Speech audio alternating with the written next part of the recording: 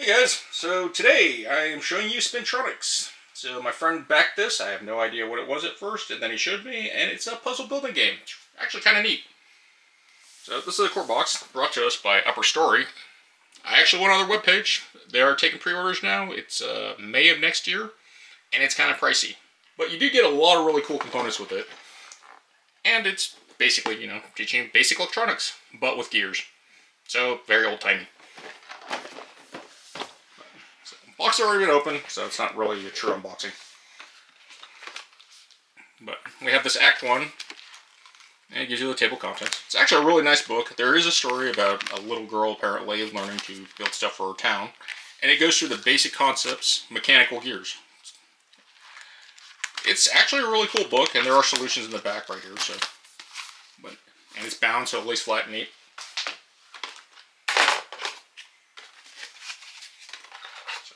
These boards are really cool because they're magnetic, so you can move it around.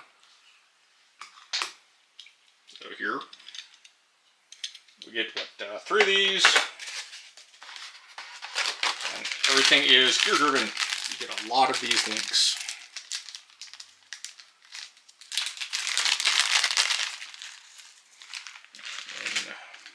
And unsnap it and hook it around. Or you can just be lazy like what I would do with normal gears and chains on a magnet and just drag it across until it's taut. And we have here the battery. I think that's kind of weird, but my friend says that's a safety design to keep it from screwing itself.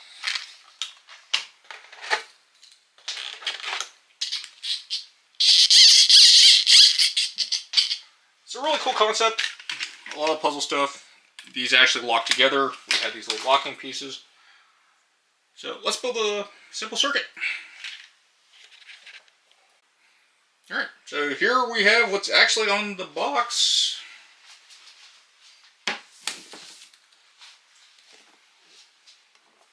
I'm not exactly sure what it's supposed to be doing, because, but we've charged our battery, pulled out the string. And there we go with that, and then we'll lock that, and then we release the switch.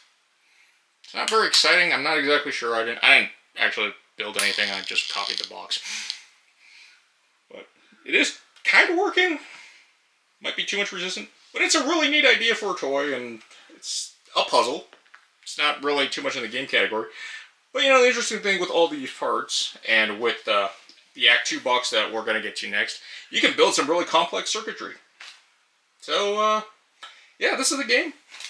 I guess it's a game. It's more of a puzzle thing, type STEM thing. It's one player, just a logic puzzle. But I think it's a really good idea. I think the age of 8, that's pretty early.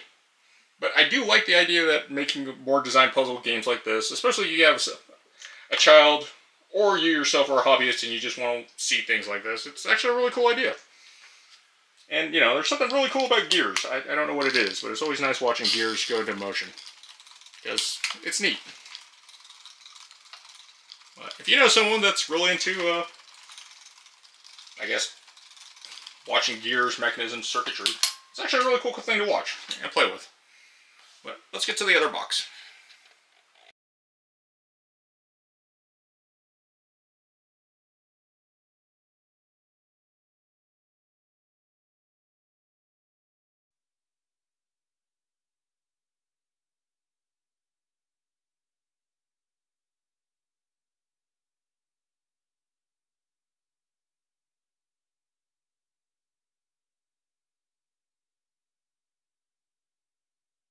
So, we copied this, and here it is. And here's one of the biggest issues of this product. Notice how it doesn't quite work right, but if you hold down and push, so there's a limitation with tension on these chains, and it's kind of annoying too. It's also really frustrating if you were a kid and you're like, well, I did everything right, but it doesn't seem to work. But there is an issue with slack. Slack is a real issue, the magnetic bases. And again, you can see that just pushing down there, there's a lot of tension pushing up. So the system actually works if we put enough weight and make it flat and put enough tension. So that's something to put in. But as we've looked through the book, a lot of these circuits aren't super big, complex Rube Goldberg machines. I just thought it'd be cool to get them to work. But yeah, that's a little disappointing. I still like the concept of the idea, and I think it's a great thing for rudimentary, very basic circuit building. But I'm not expecting you to build your own IC right here. But other than that, that's Spintronics, and it's by Upper Story, and like I said, they got the product running right now for, I guess, retail pre-sale in May this year.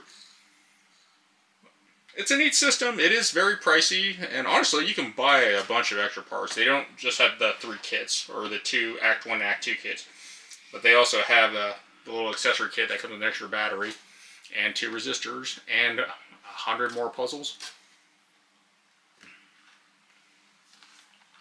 Yeah, there's the power pack. And literally, it just comes with another battery, which is the thing in the corner over there, 2 resistors, 150, and this giant book. Don't know if it's worth, I mean, I guess I could open it, but that's really what's in the box. But, yeah, it's an interesting product. And if you got that little hobbyist or do-it-yourself knack that you want to do, or you want to learn about basic circuits, I think it's a good start.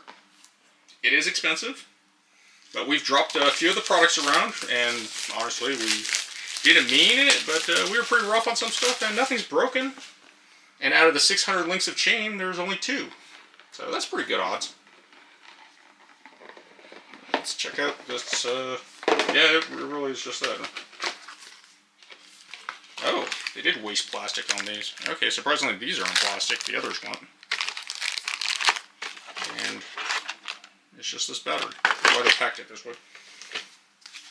And I don't actually think there's 100 puzzles in here. But it's a nice little notepad.